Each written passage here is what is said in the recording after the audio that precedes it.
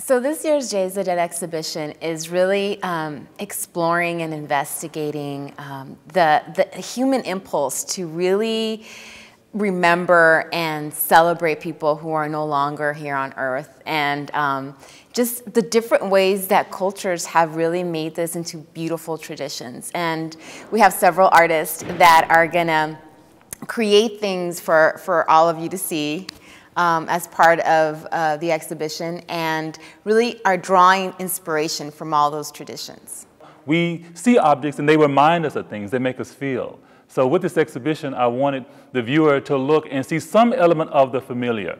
And sometimes even in a quick gaze, in a moment, you see something, you go, ah, I know that. Day of the Dead is really a time when the dead really do come back to our hearts, and we're hanging out with them is what it's about. And so we evoke that through ritual, and it's a very healing and special time. When we do something, when we move something, and we do it more than once, it's a ritual.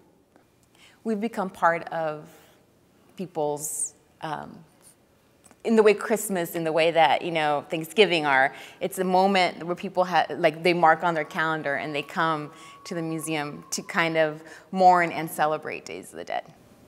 I think what's special about the Oakland Museum of California is that it is a place that is very welcoming to the community.